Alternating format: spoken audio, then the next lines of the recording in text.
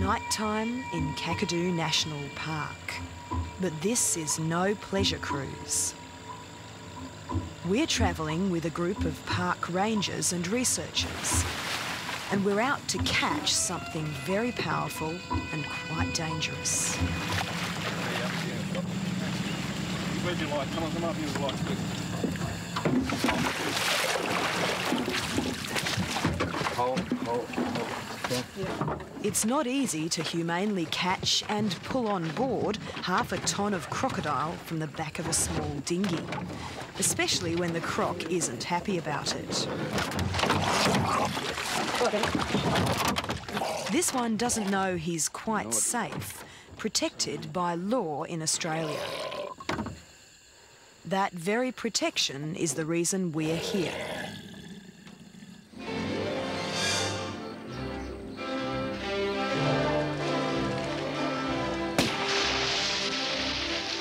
Killing of saltwater crocodiles was made illegal only recently, in the 70s. Before that, it was open slather. At least 140,000 were killed in the decades after World War II. For their skins, or for sport, or simply because we were afraid of them. And it wasn't just in Australia. In every habitat, from India through Indonesia to Australia, the population crashed. Eventually, Australia declared crocodiles a protected species, and here at least the slaughter stopped.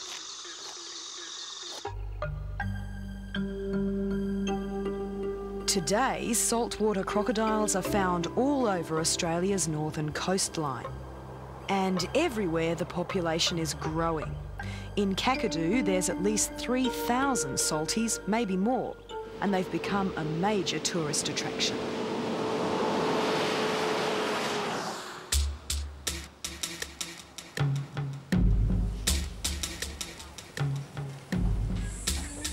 Welcome to the old waters, everyone. My name's Sean. This is the estuarine crocodile, or salties. Every year, more than 220,000 people visit the park, bringing an estimated $250 million into the Northern Territory economy. It's a textbook example of how conservation can create wealth. But there's one major catch. These animals can kill you, and from the safety of a tour boat, that's easy to forget. This was a boating accident here. Yeah, particularly in an evening or something like that. What would these tourist-friendly, which means very little respect for humans as a predator, what are these crocodiles going to do when some people really panic in the water? And everyone thinks about that knows crocodiles, and they just wonder what could happen in the worst possible scenario, you know. Beautiful bird. It's got a wingspan. This sort of scenario often prompts calls for the larger crocodiles to be culled from Kakadu. But the National Parks and Wildlife Service disagrees. We really don't understand enough about crocodile dynamics, population dynamics, and if we started to pull out certain size classes, the bigger animals, for the sake of thinking that we will be protecting the public by doing this, one, we don't know if that is the case at all, and two, I think a lot of people who have worked in this field for many years feel that it is the larger animals that keep the smaller ones in check. They'll eat them, they'll just generally keep them in line, and if you got rid of those larger animals, well then you could see a huge increase in the smaller size classes coming through, so in the end you'd end up with a lot more bigger animals. There's so much we don't know about crocodiles. That's why Carol Palmer and her team from National Parks are out tonight, gathering the hard scientific data to better understand our future with the crocodiles. Okay, take it ahead. If the big ones do regulate the others, how do they do it? Okay, total length. By killing them or by forcing them to emigrate? And the snout to pelvis. How fast are they breeding? And how many are reaching adulthood? These moonlight expeditions are also a way for park rangers to revive their skill in handling crocodiles. Skills which haven't been needed for a long time. those skills of catching and handling animals had actually left the park, and we felt that it was time to start it all over again. They're very important skills, and they're skills that do take a while to acquire. I mean, they're dangerous animals, they're big animals. And from our point of view, we want to be able to handle animals, look after them, and put them back in the water knowing that they're going to survive. Crocodiles sit at the top of the food chain. Anything which enters the Kakadu environment ultimately ends up in the crocs. These samples of flesh are part of an experiment to see if the crocs can be used to monitor the health of our northern waterways. So we'll just put this plastic skin on.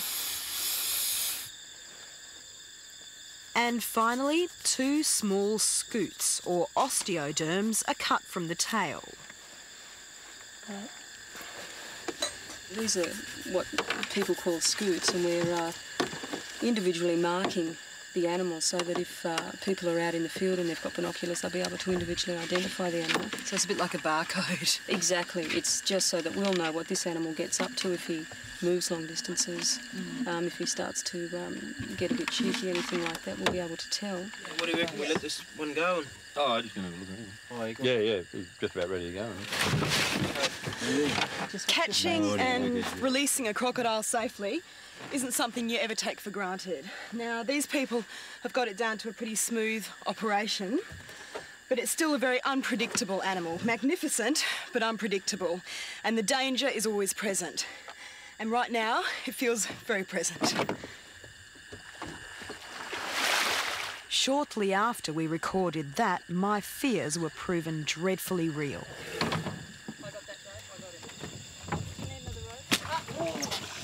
You got my hand. I'm in trouble. I'm losing my fingers. Grab the head, somebody.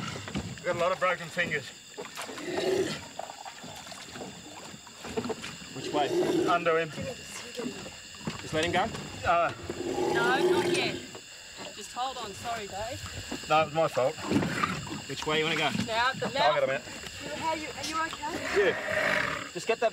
Someone get a rope up here, Dikey. Come on. Where's the rope? Just cut the hind. Just cut it. Just cut the thing. Yeah. Sit down on the edge there and just relax.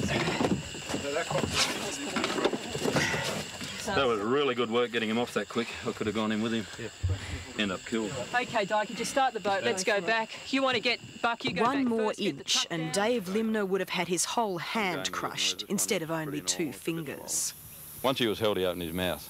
Now, if he hadn't opened his mouth, and then I recall expecting the hand to fall out of his mouth, it didn't because the tooth was through the finger. So I had to lift it off and bring it out. Well, that sort of tug could have easily provoked another shut, and a couple more fingers could have gone, or anything could have grabbed my hand or anything.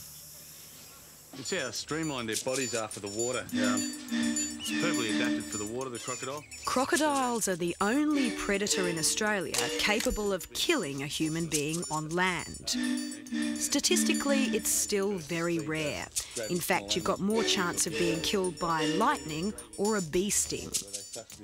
But nature is never static. Just because we decide to conserve an animal or environment, it isn't going to stay exactly the same forever. Few people would dispute the benefits of protecting these magnificent creatures. But until we know their population and range has finally stabilised, there will always be the chance of an unexpected and unfortunate encounter.